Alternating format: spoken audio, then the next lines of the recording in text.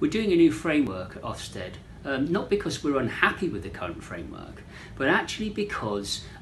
we think the system's got into a place where it's focusing on the wrong things.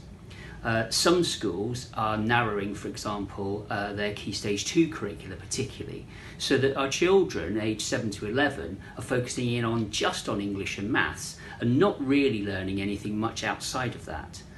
In Key Stage 3, for example, in secondary schools, the traditional 3-year Key Stage 3 has suddenly become, in many schools, a 2-year programme, leaving more time for GCSEs, but unfortunately squeezing out those subjects that we know are really important to your children. Those like the arts and drama and what have you. So we think that having that focus to make sure when we go in to inspect schools that they're doing right by their children, keeping an eye and a focus on this real substance of education and not just on tests and exam results, which we know are important to children, but that they're really looking at that broad, deep, rich curriculum that we know is the best for their education.